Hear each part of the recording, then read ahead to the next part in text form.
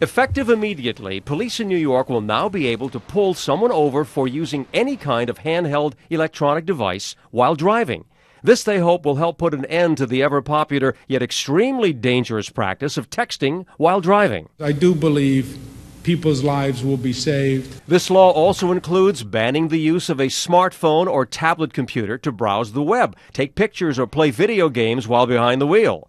Previously, police could only cite a driver for these violations if they were stopped primarily for another offense, like speeding. It's a much larger problem than you may think. National studies by the AAA, the Automobile Association of America, say about 1 in 5 drivers text or read their emails while they're driving. This is above and beyond cell phones. Driving while using a handheld cell phone is already on the books as a primary offense. Last year in New York, 332,000 tickets were issued, compared to only 3,200 for the secondary offense of texting while driving. Officials hope making this now a primary offense will increase the number of citations and deter texting while driving. The message today is those electronic devices and driving do not mix.